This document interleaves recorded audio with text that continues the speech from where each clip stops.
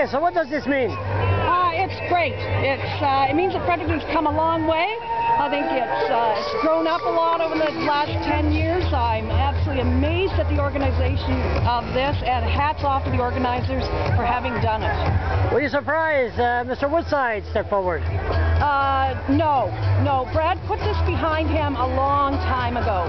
The troubles that we had in the 90s, and I really think he's vindicated himself. Yeah, well, yeah. Yeah. I mean, it's a mid-year. It was a slow news day. And it was the times as well. You know, I think he just got caught in something he didn't understand how big it was. So how many people here? How many people in the parade? Oh my God, it must be 100. I'm not very. Oh, more than that. Yeah, probably maybe 150. I don't have very good at crowd counts. No.